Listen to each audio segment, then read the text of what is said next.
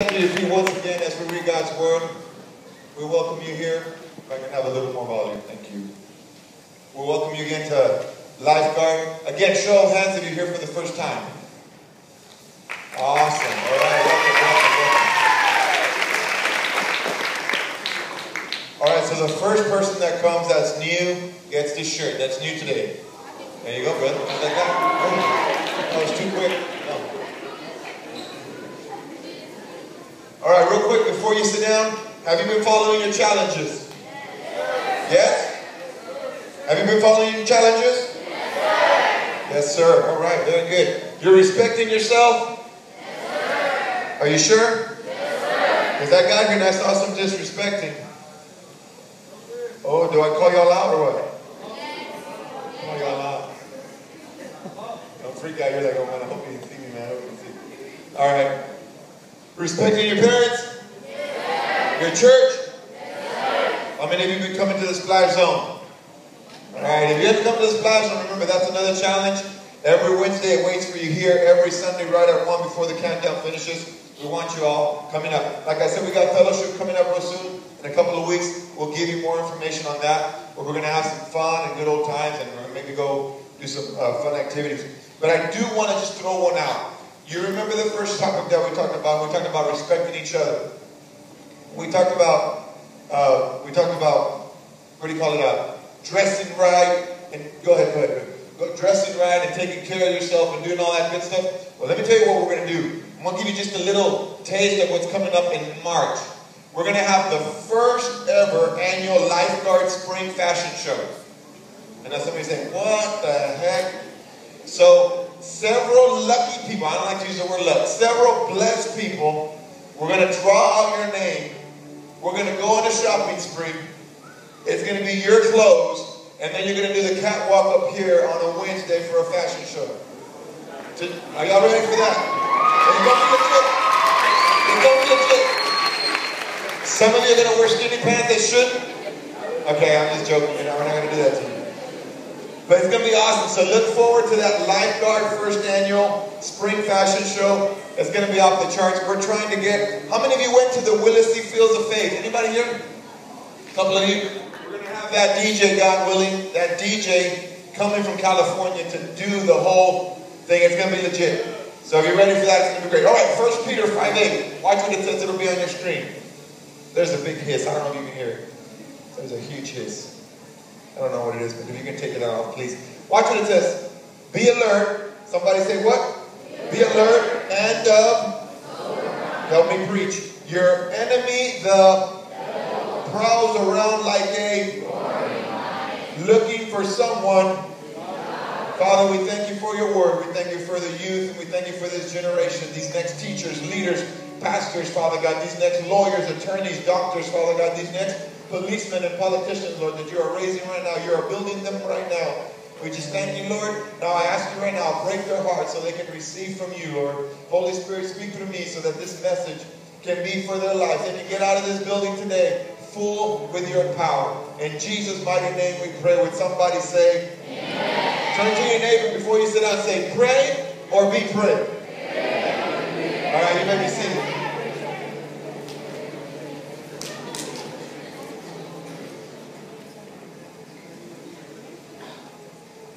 Pray or be prayed. We're going to talk about something that I think is very, very important, especially, thank you, especially in this generation. Especially in this generation, we're going to talk about it. And I know adults, young kids, any age, we know that the devil's out to get us. We understand that. I understand that. But I want you all to understand that if anybody is target, if anybody is bait, it's you all. It's you all. Why? Because if the devil can get to you right now and destroy you right now, you'll never know your purpose by the time you're an adult. And therefore, you think you'll get an education and you may make some money, you may get married, maybe buy a house, and you think you're set. But you know what? You'll never fulfill your purpose. And there's nothing more saddening to see someone growing up to be 30, 40, or 50 years old youth and never understand what their purpose was. So that's what we're going to talk about today. So watch what it says in 1 Peter 5:8. Again, it says, be alert, and then it says, and of sober mind, Your enemy, the devil, prowls around like a roaring lion looking for someone to devour. Now let me show you, or let me give you a little story. True story. We have a boy named JC. What's his name? JC. We have a boy named JC. What's his name? JC. I need to know if you're awake or not. Don't fall asleep on me. Don't get off your phone. All right? His name is JC. And every day after school, he was a b-ball. He's a basketball player. Boom, baller. He'd go home, dribble all the way home. He'd dribble. And close to about his house, every time he would get close to his house, he would hear this dog, this mean Rottweiler, growling at him from the fence. You know? Kind of like a girlfriend sound sometimes. All right, maybe not. But you understand what I'm saying? Growling, and the first time he did it, and the first time he was dribbling, and he heard this thing, he freaked out. But then he said, oh, he's on the fence. He's over the fence. I got nothing to worry about. Yeah, he looks ugly. He looks mean. He'd probably devour me. But guess what? He's over the fence. I got nothing to worry about. So guess what? Next day, basketball, boom, balling with his beats. He's doing his thing, whatever. Not even paying attention to the dog anymore because he knows he's in the fence. So he'd ball all the way home. Next thing, boom, again, doing the thing. And this happened over and over again. Well, what he didn't know is that every day that the kid would walk through there, that JC would walk through there, this dog kept seeing him, and every time he saw him with that basketball, it would infuriate this dog that little by little every day he was digging a hole. He was digging a hole. But JC was so distracted by music, JC was so distracted by his basketball that he never saw it. So little by little, he's going, the weeks passed, and it came that day. That day came where he's going, he didn't have his beats on, and he heard the dog, didn't think anything of it. He had already made a hole. He came under it, and there he went. Right after JC. JC got his basketball, started running faster than Michael Johnson. Some of you may know who Michael Johnson is, so I don't know. Anybody faster? He's running. He sees his house a couple of blocks away. He sees the dog in the back. He's like, holy Jesus, what's going to happen here? He's running so fast. And he's still trying to dribble at the same time. Finally, he just gets the ball. He's running. Here comes the dog. It's catching. And next thing you know, he's like, forget that. He throws the ball. He runs into the house, and he makes it. The dog goes crazy over the basketball. Stay with me. So JC's looking through the window, and the dog is devouring the ball. You see, he was never interested in JC. He was annoyed at the bouncing. He was annoyed at the ball. And he says, when I get an opportunity, I'm going to tear that thing up because I'm tired of it. Pastor, what are you trying to tell me today? My question to you, what is your basketball today? What is it that you have in front of you that is distracting you or attracting you? What is it that you have in front of you that the enemy does not like you to have because you're good at it? You see, this kid was a baller. He was good at it, but the dog didn't like it. Well, I'm here to tell you that the enemy is the same way. Clearly says up there, be alert and of sober mind. Why does it say to be alert? Why does it say to be sober? Why? You know why? Because the enemy doesn't sleep. The enemy does not sleep. And if you don't pray, you're going to be praying. And a lot of us were going to school. We got our friends. We got our cliques. We got our sports. We got our classes, whatever the case may be. And that may be your basketball. Whatever you are so focused on, it may not even be something evil or dangerous. It may be something great. But whatever you're focused on, that's your ball today. And a lot of you here, in fact, I can honestly say that everybody here today has purpose. Everybody here today has purpose. Who is my basketball? Maybe it's your music. Maybe it's your music. What are you listening to that you're so distracted that you don't even see around you? You block everybody out in the hallways. You block everybody out at home. I don't want to hear mom. I don't want to hear dad. I don't want to hear my uncle. I don't want to hear my brother. I'm tired of hearing the abuse. I'm tired of hearing the curse words. I'm tired of it. But here's the thing. As you're blocking out, you're also blocking God out. And God wants to talk to you. But sometimes we're so distracted by our music. What about your friends? What about your friends? Are they really your friends? Or are you just a popular kid? Do you just like her because she's a cheerleader? Do you just like him because everybody likes him? Oh, he's got a lot of likes on Facebook. Oh, everybody follows him. Follows him to the principal's office.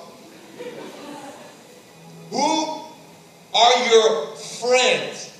Not the ones you call friends. Who are the ones that are really by you? Think about it. You have a lot less friends than you think. Trust me. You have a lot less friends than you think. Social media. Could that be a basketball? Heck yeah. Half of your parents here don't even know how to get on some kind of website. How to get on your phone. Some of you have a iRetina DNA forensic big password and you think you don't want your parents to get in and near it. I've never really understood that, and mom's paying the bill. But that's a whole other sermon for a whole other day.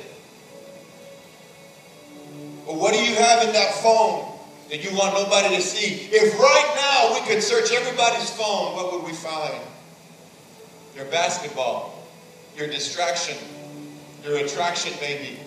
Whatever the devil has planted a seed there to try to devour you. Why does it say be alert of sober-minded? Now, maybe some of you may know this or not, but if I talk to the adults today, and I said, what do you think when I think of the word sober? You know what people say? They say, not drunk. Let's be honest. If you're sober, you're not drunk. If you're not sober, you're drunk. Why does the scripture use that word? Now think about it. When someone is drunk or someone is high, whether you're on a Molly, whether you're on that artificial marijuana or synthetic marijuana, whatever you want to call it. Well, Pastor, I just need to get a couple of bars here just to get my parents, just to lose that edge. I'm so stressed, Pastor, you don't understand. Well, what's happening is that you're no longer sober. So because you did not know how to use Jesus as a lifeline, you've turned to something else to sober you down. But really what has happened, you've opened the door, and so you fall into a trap. A trap of more sin. A trap of hidden secrets. A trap of doing something with someone that you regret the next day and say, God, why did I do that? Why did I take this and now I did that? It says alert and sober-minded. Why? Because when you're drunk and someone is behind the wheel, they no longer have the same reaction time. They can't think straight. They don't have control over themselves. Whatever made them not sober has control over them. So I ask the question, youth, what's got control over you? Now don't answer. Think about it. Oh, Jesus does. Really? Or is it a friend? A friend that pulls you to do whatever he wants you to do for him. Oh, because I want to be part of the clique. I want to be part of the cool crowd. You were never intended to fit in, church. You were never intended to fit in. We're supposed to be misfits. That's why the Bible says, do not conform to the patterns of this world. You can dress maybe, you can look like, you can walk like, but you were never really meant to blend in.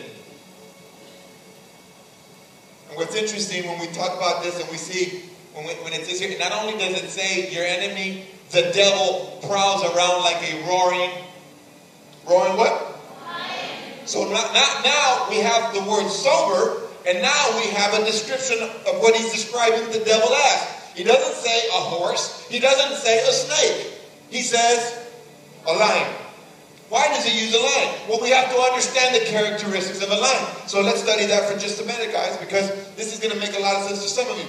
For one, you got to understand that the lion is a hunter. He's a hunter. He loves to hunt. Now, here's the thing about the lion.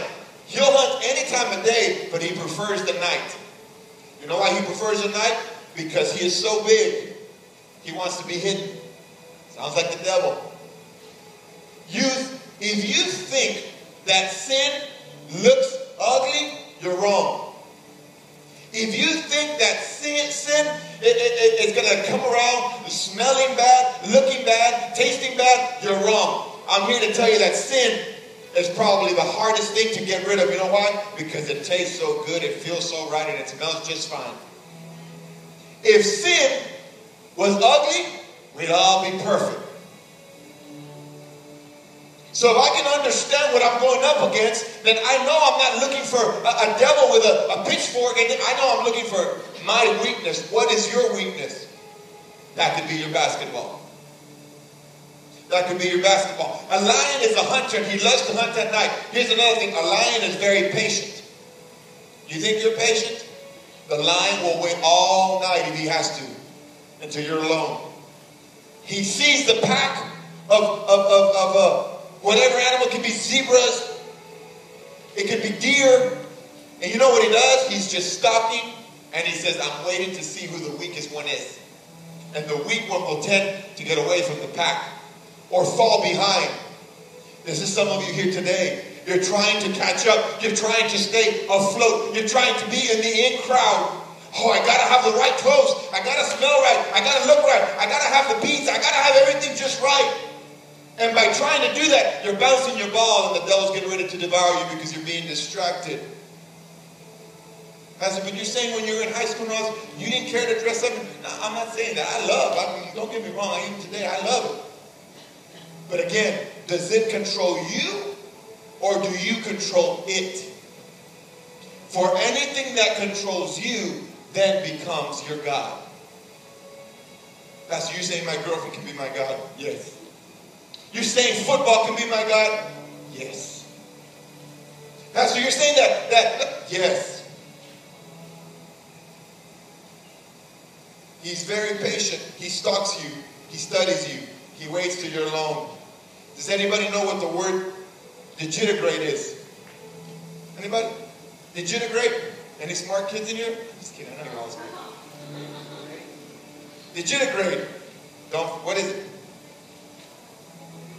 Close, but not too close. I'm going to tell you what it is because I didn't know what it was. So don't feel so bad. Disintegrate is an animal that walks on its toes, on its digits. These are your digits. These are your digits. It walks on its toes. The lion is a disintegrate. It just, if you've ever seen it on Discovery Channel, have you ever seen it? What is it doing? It doesn't come around all dumb. As big, as fast, and as powerful as that animal is, the king of the jungle, it is sneaky. Oh, who does that sound like? That sounds like us. At night, when you should be home at 12, but you're hoping mom and dad or your aunt or your uncle or your grandma's asleep. And what do? Disintegrate. You become a disintegrate at night. The only reason why we become disintegrate is because we're sneaky, because we're trying to hide something. This is exactly what the devil does. He's very sneaky. Again, what is your weakness? I'll be honest with you, with me. I can go to a bar.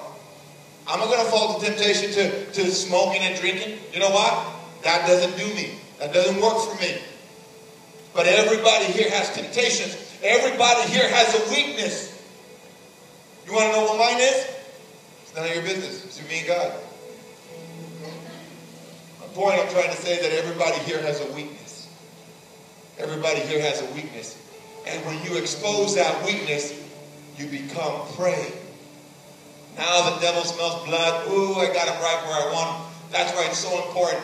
Jesus, being as wise as he is, as powerful as he is, did he ever sin?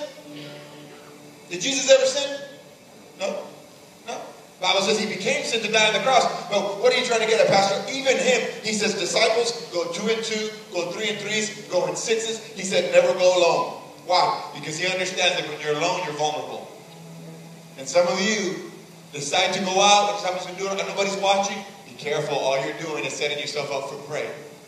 That's it. That's it. Go with a group. Get together with a good group of people that have good heads on their shoulders, that got your back. Why? Because it only takes one mistake. One mistake, guys, and you'll suffer many consequences after that. I know what I'm telling you. I know what I'm telling you. So what are you saying? I'm telling you, you have to fight. Here you had this little punk being all tough, whatever. Here came the other one and popped him. You weren't prepared. You got to fight spiritually. How do I fight spiritually? Pray. Pastor, I don't know how to pray. Talk to Jesus. Pastor, I don't know. I don't even have a relationship. Start developing a relationship. He says, but I don't know those fancy words. Jesus is not asking you to talk fancy. He just says, what's in your heart? Talk to me. I'll tell you some advice I give some of the youth. Because nowadays the youth don't know how to talk. You know what they do? They text. Text Jesus. He texts back. It's called the Bible. He'll help you out. Text Jesus. Whatever you're feeling, boom, boom, boom, send it and send it. He'll reply to you with the Proverbs. He'll reply to you with the Psalms. He'll talk to you. What's in your heart? He's not asking you to be perfect. He wants you to be real with him.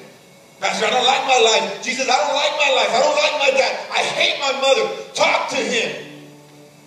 Because as you talk to him, you're emptying out the bitterness and resentment that you're holding in. That way God can pour into your spirit and heal that heart.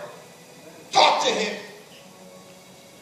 Don't set yourself alone. Don't what do you call it? Don't isolate yourself. And then you have thoughts of suicide. You have thoughts of this, thoughts of that. I'm trying to figure out, and I'm tired of this. Nobody understands me. No, we understand you, but we need you to open your mouth. You know the most terrible punishment that they do to a prisoner? It's called isolation. What's it called? Isolation. That's it. Solitary confinement and isolation. You know why? Because if they can put you in a small place for a long period of time, it drives you nuts. Your mind starts playing games with you. And that's exactly what the devil tries to do. He tries to isolate you. Hey, come over here. Come over here to the corner so you can be easy to destroy. No, guys. That's when you call up your buddies. And I told you, we're family here. These are your family right here. You can't be saying, Pastor, I don't have any friends. You got about 200 friends here. Talk to each other. Help each other out. Get each other's back. Pray for each other. Text each other. Help each other. So you're not praying. Got to keep going. What do we do mentally? Again, what are you watching? How do I fight back? What are you watching? Are you watching something that's going to set you up for failure? What are you listening to? Are you listening to constant garbage? Constant garbage, all of a sudden you start talking like it?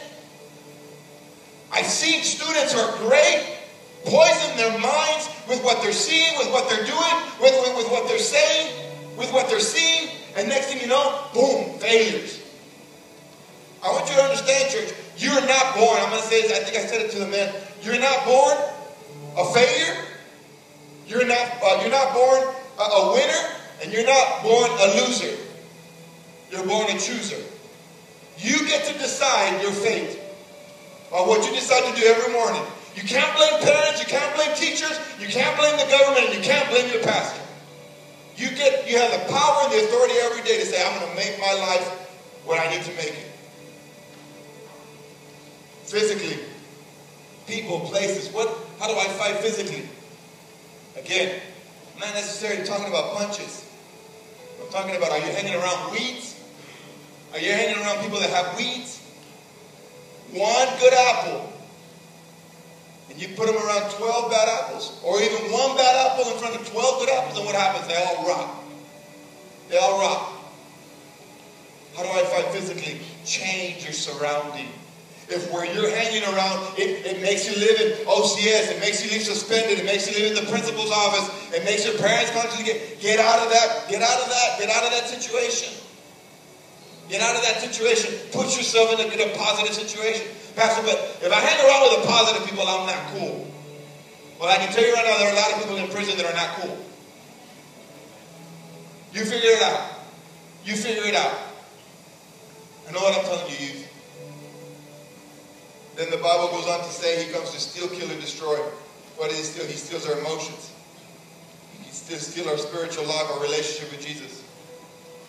I understand, and I know you understand what I'm saying. And like I said earlier, church, I'm just about done. Like I said earlier, you want to know how many people grow up and they die and they never knew what their purpose was. Challenge of tonight. You're going to go back to your parents. Freak them out. Say, Pops. Say, Dad. Say, Mom. Say, Grandma, what's your purpose? ¿Qué, mijo? What? I dare to ask them, what's your purpose? And they're going to say, oh, I'm a teacher. Oh, no, I didn't say what's your career. I said, what is your purpose in this life? If they can't answer you, holy Jesus. Start throwing them the sermon down. Grandma, you're going to pray, and now you're going to be praying. So you go home and you ask your parents, what is your purpose? And you say, Pastor, but I don't know my purpose. Ask the Lord to tell you. What is your passion? What do you love to do? And I guarantee you, once you figure out what your purpose is, it's not work. My purpose is to preach to you all. My purpose is to be the pastor of this church. My purpose is to help the people that I help. You know what? I have no problem doing it. It's my purpose. Why? The Lord healed me from cancer. Gave me a second chance. And now I love to help the youth. Because I had cancer when I was a youth. What is your purpose? You choose your career, but God chooses your calling. What is your purpose? Finally, we started with that verse in John 10:10. Watch what John 10:10 says. The thief comes only to steal, kill, and destroy. What we just talked about. But here's the second part that we must understand right there, guys. If we're not sober, if we're not alert, guess what? He is going to steal. He is going to kill. And he is going to destroy whatever plan you get in your life. Guys, you are all already set on the path that you need to go. You have to decide, am I going to take this path or am I going to do whatever I want? And God has left you someone greater. His name is the Holy Spirit. All you have today is say, Holy Spirit, guide me. Because I get lost, I'm confused, I'm nervous. I don't want to make a mistake. I tell you what, I've made many mistakes in my life. But the biggest choices I've ever had to make, the decisions I make, I don't make them. I let God make them for me through the Holy Spirit. And we're going to talk more about fasting another day. But I always fast and say, Lord, is this what I'm supposed to do? Is this what I'm supposed to do? Show me where I'm supposed to do. That way I don't waste time. The worst thing you can do, guys, is waste time. You go to college, you become 25, 30 years old, and you're like, God, what am I doing? Doing something that I'm not supposed to be doing. You wasted your time because you were pleasing somebody else. What does God say for you to do? Look at the last part of that verse, and I'll finish with that. I have come that they may have life and have it to the full. Another version says, and have it to the fullest. You want to live a long, great, successful, blessed life? You say, Pastor, money? No. I know a lot of rich people that are miserable today. Pastor, but isn't that okay to have money? It's great to have money. But what's the point if you don't have the peace that comes with it? Well, how do I get the peace? When you find out your purpose. Well, how do I get the purpose? When you establish your relationship. Stand to your feet, LifeGuard. Pray or be prayed. Some of you have been prayed. Some of you are bleeding right now. Some of you are wounded right now. Some of you are hurt right now. But God is here, the doctor of doctors, and He wants to heal your wounds. Some of you say, I don't have any faith. We're going to sing this song that says, give me faith. But if there's anybody here, before we come up here, go ahead, Brother Philip. Before we come up here, if there's anybody here that does not have Jesus in their heart, you say, Pastor, I don't have Jesus in my heart. If something were to happen and I don't know where I would be, would you shoot your hand and don't be shy and don't be embarrassed? We want to celebrate with you. 1, 2, 3, 4, 5, 6, 7, 8, 9, 10, 11, 12, 13, 14. Thank you for being honest. Yeah, let's give them a celebration. All right, so what we're going to do, because we're going to start doing this, Max. We're going to start doing this not only on Wednesdays, but we're going to start doing this on Sunday. If you were one of the 15 that raised your hand, you come on up here first. I want you to come up here. Because we're going to pray with you. We're not here to embarrass you. We're here to celebrate with you. Come up here to the front. Come here to the front. We want to celebrate with you. So only the ones that said yes first. Only the ones that said yes first. Just come on up right away. Just come on up. Just come on up. If you said yes, that takes courage to do. That's courage. That's courage. That's courage. Come on up. Come on up. Right out here. If I can have, where am I going? Manny, can you get up here? Help me coach some of these people up, please. What do I got over here? Alan, help me coach up some people, Alan. Let's do it, God. Let's do it, God. Eunice, yeah, come up. Let's And just kind of let them come in through the front. They're going to pray with you. Get in the front of them and just pray with them. Now you're going to repeat this prayer after me. Y'all bow your heads and we're going to pray with you. Lord Jesus, come into my heart. I am a sinner, but you're my Savior. I'm tired of being prayed. There is purpose in my life. Thank you, Jesus, for forgiving my sins. Today, I choose to live for you. My past is erased. My future is bright. Jesus, I love you, and I will serve you. In Jesus' name, amen. 3, 6, 7, 8, 24, man. 24. All right, the altar's open. The altar's open. If there's anybody else that says, Pastor, I'm tired of being prayed. I'm wounded. I'm tired of bleeding. Come on up. Wherever you fit is fine. 24 till 36. Sarah, please. They were doing it in 12. Give me 5, please. Doing it in 12. Make your way up. Be careful. If you don't, just stay right here along the lines and just raise your hand right there where you're at. There's a few Soften my heart and break me apart. I need you to open my eyes to see that you're shaping my life.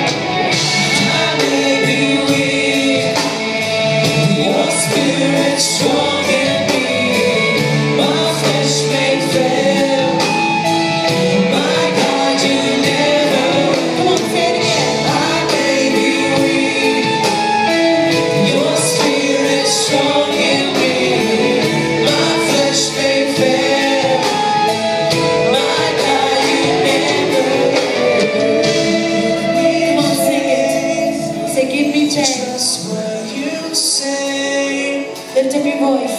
That you're good and your love is great. I'm broken inside. I give you my life. Let's do that again. Mouth. Just open your mouth and just say, give me faith. Just say, give me faith. Give me faith to trust what you say.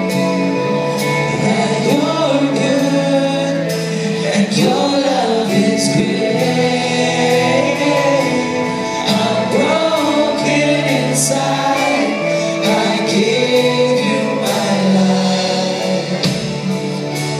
do that again. Say, give me faith. Come on, even louder. Give me faith to trust what you say, that you're good and your love is great. I'm broken inside, I give you my life. Come on, you sing it without your heart. Sing it without your heart. Give me faith to trust what you say, that you're good and your love is great. I'm broken inside, I give you my life. Open your mouth and say, I may be weak. I may be weak. I may be weak, your spirit strong in me. My flesh may fail, my God, you never will. I may be weak, Hey, you may fail. That's all right. That's all right. strong. That's all right. My flesh He'll may never leave you nor forsake you. He never fails. my God, you never will. I may be weak, your spirit strong in me. My flesh may fail, my God, you never will. I may be weak, your spirit strong in me. My flesh may fail, my God, Drums, drums, drums. I may be weak. Come on, say it. Your spirit strong in me. My flesh may fail. That's okay if it does. My God, you never will. I may be weak. Your spirit strong in me. My flesh may fail. One more time. I may be weak. Your spirit strong in me. My flesh may fail. My God, you never will. I may be weak. Your spirit strong in me. My flesh may fail. My God, you never will. Give the Lord the best praise offering you got. Come on, you can do better than that. Turn to your neighbor and say, I got your back. Tell him I got your back. Now turn to your other neighbor and say, pray, don't be prayed. All right, so here, check this out. Our first service, 149 youth. Last week we broke that record and had 194. Today we have 241. Youth. Okay. So how many are ready to celebrate?